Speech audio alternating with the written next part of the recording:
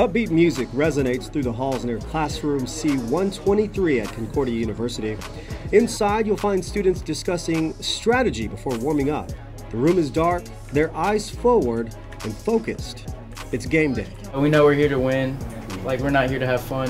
If I was here to have fun, I wouldn't be on the team. Maj Diamuri is the Attack Damage Carry, or ADC, on the university's League of Legends Esports team. In-game, his role is to deal as much damage as possible. Ryan Doyle is captain and jungler on the team.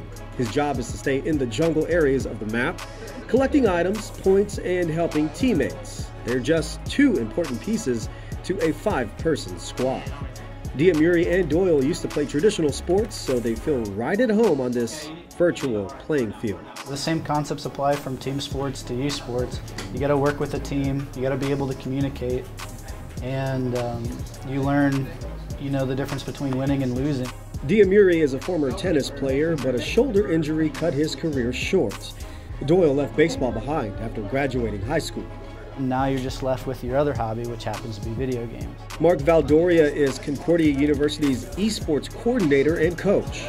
He's been around video games since he was a kid. There's always the stigma of, video gamers. We're always in the basements, Cheetos, Doritos, whatever, Mountain Dew, and, just calling for mom every, couple minutes to make you some pizza rolls or something. But what's happening here requires dedication, practice, scrimmages, and reviewing tape.